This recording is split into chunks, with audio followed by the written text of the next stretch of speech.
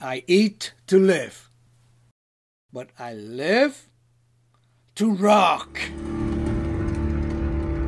1, 2, 3, 4.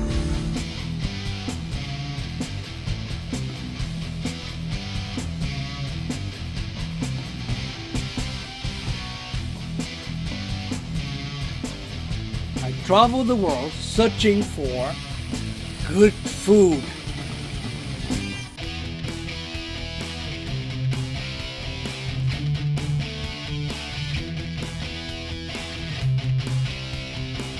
Making some new friends along the way.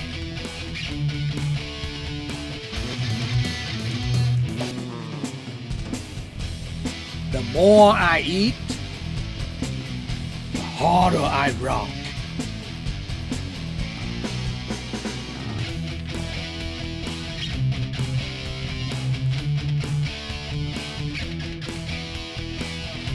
I am the food rocker.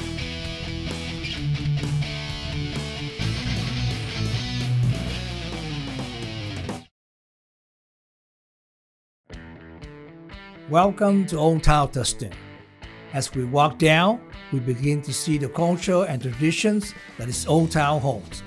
Bits of history surround the streets with places to shop, browse, and relax. Don't forget to listen to some beats.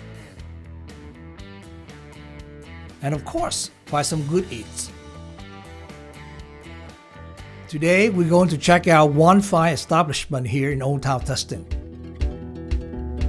The Tustin Garage, first occupied by a motor service shop in 1915. Now, this garage is home to the Black Marlin, a bar, fish house, and grill, providing one of the best live music experiences in Orange County.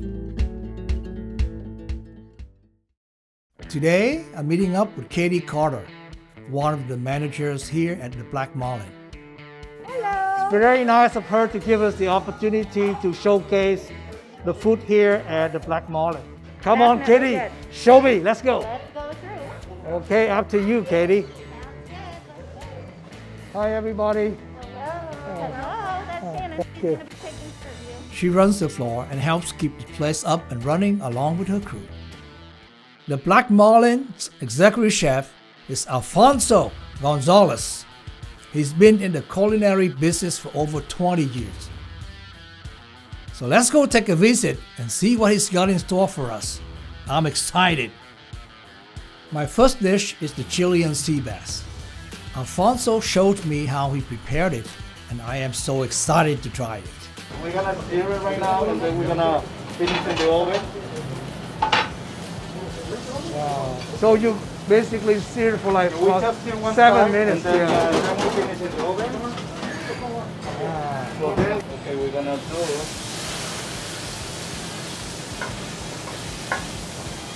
The mushroom. risotto. Yeah, my favorite. The garlic here, because we give it more flavor.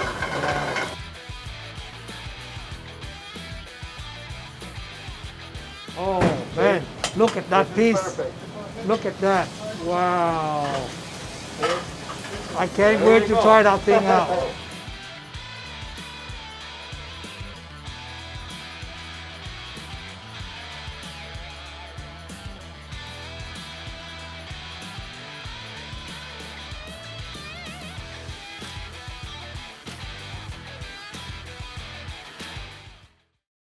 I'm going to try the fish. I'm going to dig in right away.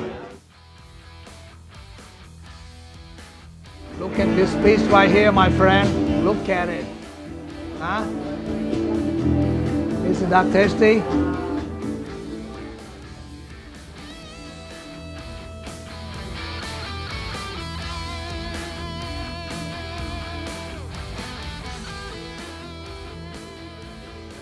The sauce was perfect and the flavors just made me dance.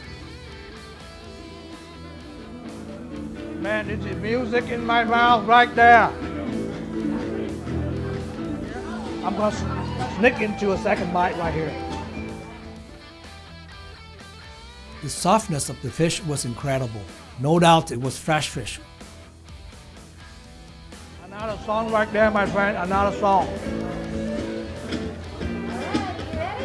Ready? My personal favorite. My next dish to try is the seared jumbo scallops. It's an all-time favorite here at the place. Okay? Usually they prepare them medium rare on a bed of these grilled Brussels sprouts. And this is the Cajun beurre blanc.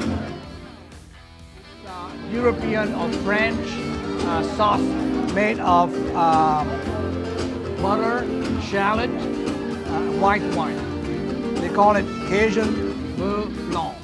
Okay, I'm gonna have a taste of that.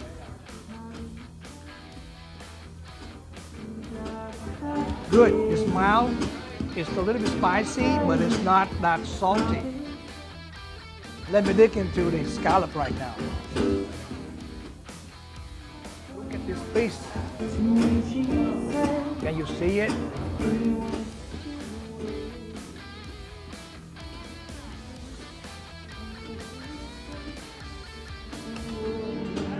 And you dip a little bit in the sauce. Beurre blanc sauce.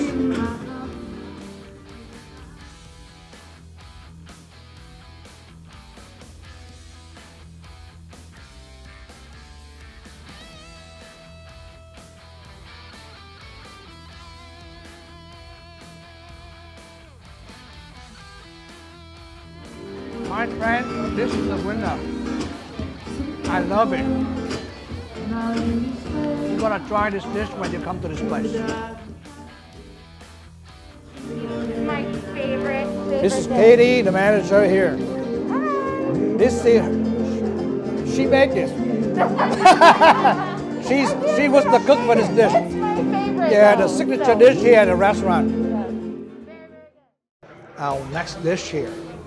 This is the fresh halibut from Norway. Okay, pan-seared with also, you know, some of the sauce over here, the citrus beurre blanc sauce. So this one, it's got to have some lemon in it or vinegar as opposed to white wine. I'm going to try it out. Look at the presentation. Look at the dish itself. Huh? Does it look good to you? Look nice to you? It's a beautiful dish.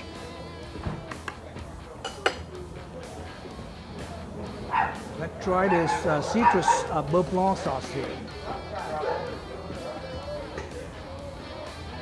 The fish here is never frozen. It's fresh. That's why you can see the texture of the fish. Look at this.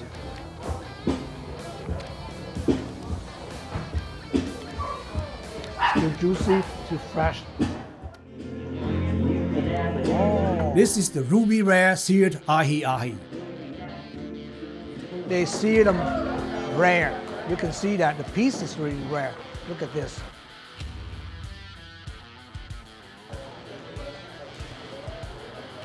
Very red inside. You see that? They serve this thing with the wasabi, which is very Japanese, which is, you know, Asian or Oriental, all right? And they have the rice here too. But the kick to this thing is that they have this soy beurre blanc. Soy beurre blanc.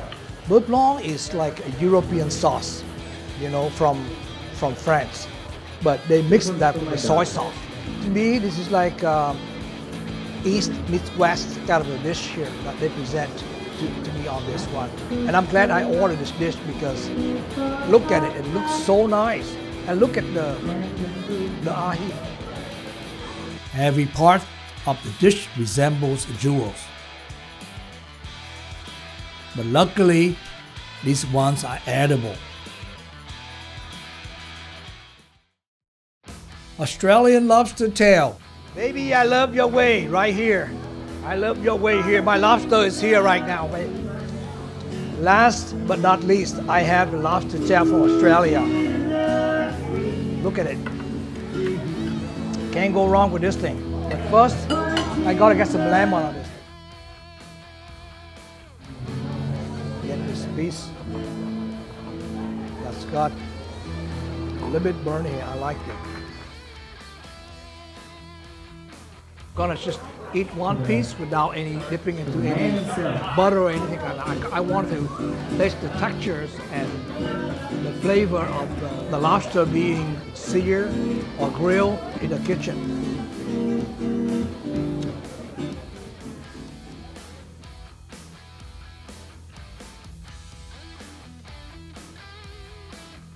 Still very juicy. And the meat's tender too. This time I'm going to dip into some butter. And voila! Just the sound and look of this dish sends messages of joy to my mouth. You got the fatty, the richness of the butter, and it enhances the lobster in a way. And the way they prepare the butter is not very rich, just right. So the combination goes really well. You got a balance of both. I'm gonna try some of the spinach here, okay? I'm gonna get some fiber, you know. So and some carb. Another wonderful dish. If the other dishes didn't convince you to come to the Black Marlin, then this dessert dish definitely will.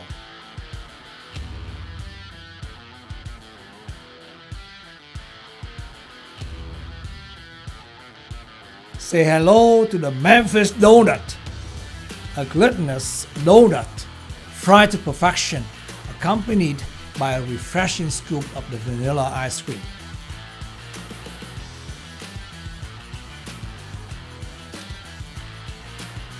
This is no ordinary bread pudding.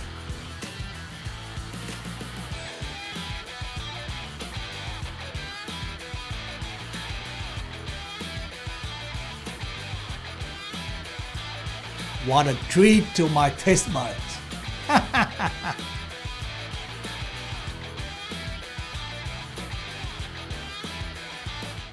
Wow.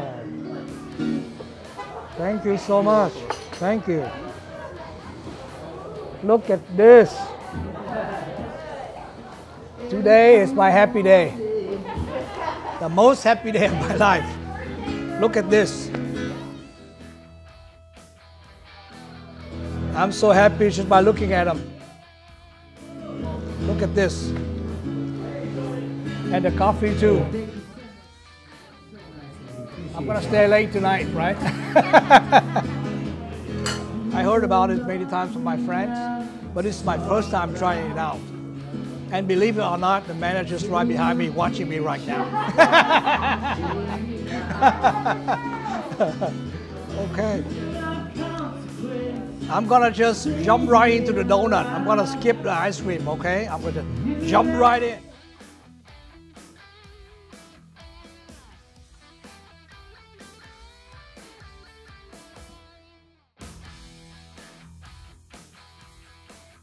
Look at this, my friend. Look at this. It's donut, Memphis donut.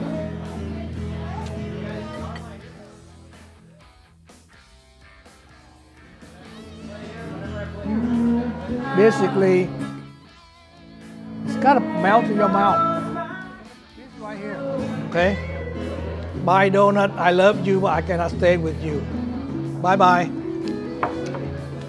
Because I gotta try this dish here before I really full, okay? And the reason I ordered this thing is because it's homemade and recommended by the chef and also the manager of the restaurant. So as usual, I'm gonna just dive in. I'm not gonna wait for anything else. I'm gonna cut a really big piece over here. That's gonna really capture everything, you know.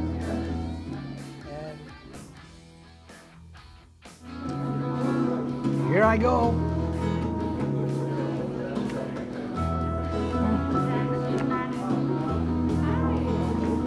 This is Chef Alfonso. He's been with the restaurant since the beginning, and he's been cooking for 25 years. This, The bread pudding? yeah, the banana pudding. How do you prepare it? how do you prepare it? You make Okay, it? we toast the bread for 20 minutes in the oven. We first toast it, and then I do the creme brulee mix with the whiskey. So then when we take out of the oven the bread, we soak the bread with the creme brulee mix, and then we cook for 45 minutes, and then we let it rest for another 30 minutes.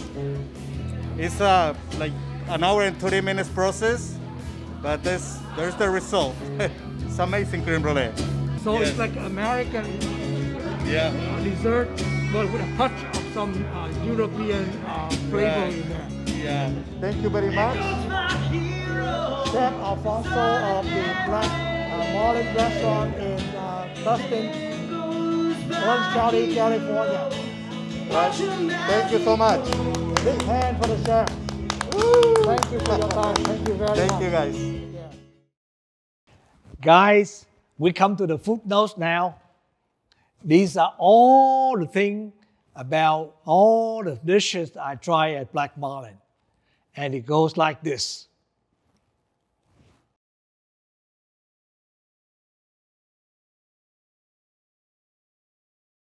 Wow, guys, you know, when I got the first bite into this sea bass, man, I got this wild ride on my motorcycle to this Ionian malt.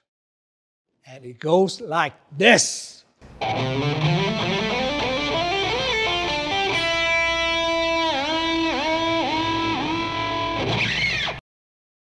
This one was Katie's favorite, the jumbo scallops, all right? And this one especially made me think of the Dorian malt. And so I got this one for you, Katie. Come on!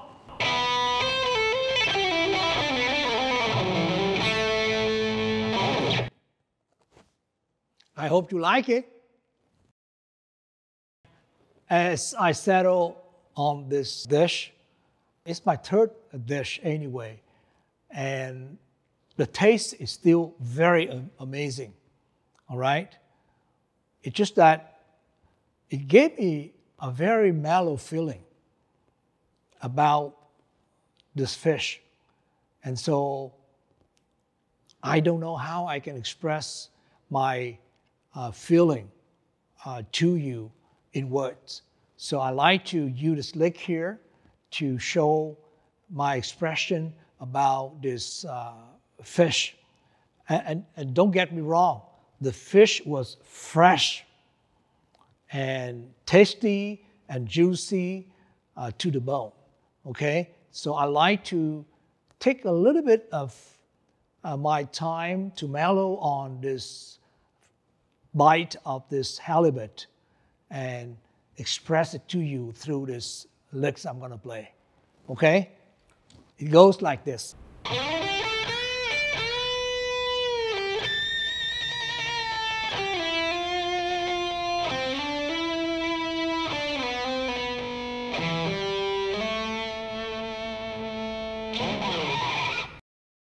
This is the sea ahi. And in my view, this is the East meets West kind of a dish because of the soy beurre blanc. You know, the beurre blanc is basically a signature sauce from Europe. And everybody knows soy sauce, right? It's Asian kind of a sauce. So the ahi here, seared, and looks very raw to me. But the taste was excellent. And I think the chef did a good job in mixing the sauce. So the combination of the sea ahi and the sauce just gives you a very tangy taste. And because of that, it gives you a kick after you tasted the fish. And for that, I repeat the motif several times because I was thinking of one slice, two slices, three slices, like all the slices of the ahi, the way they represent that. So I was thinking of this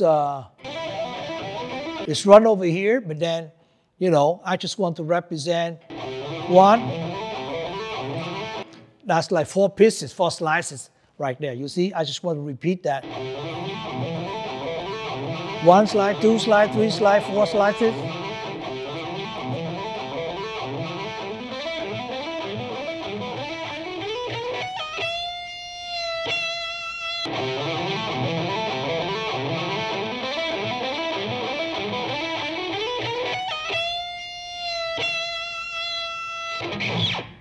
I can't stop laughing when I think about this lobster dish. Tell me, who in this world doesn't love lobster? So we basically save the lobster as the last dish on my main course, you know. And let me tell you, nothing can beat this. Lobster is always my favorite. And I know it's your favorite too, right, guys? Okay, so this is the sequence lick that I saved for this dish. I'm going to play it to you right now, all right? I hope you like it because I love this lobster. It's so fresh and cooked just right. And the lettuce, you know, the veggie that comes with the dish was excellent also, okay? So let's go.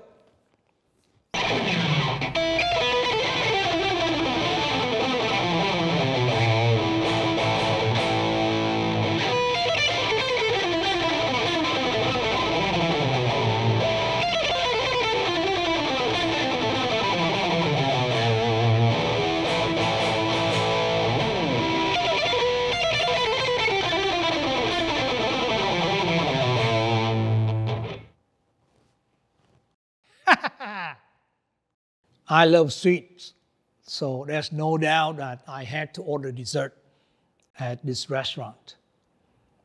I ordered the Memphis donut, which is a signature dish or dessert at Black Marlin's. And on top of that, they have the homemade bread pudding. So I want to try that out at the same time. My feeling toward these two desserts are very, very melodic, very, very pentatonic.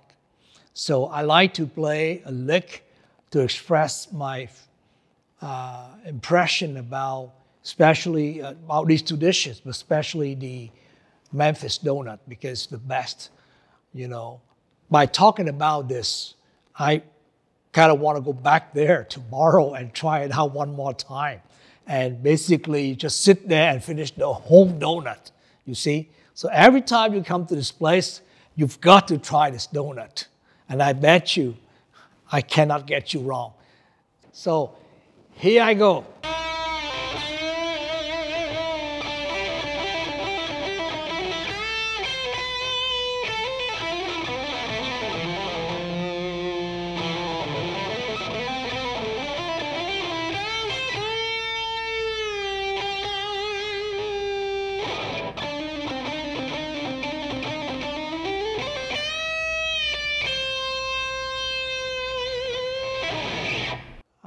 Those are all the footnotes that we got for my meal at Black Marlin.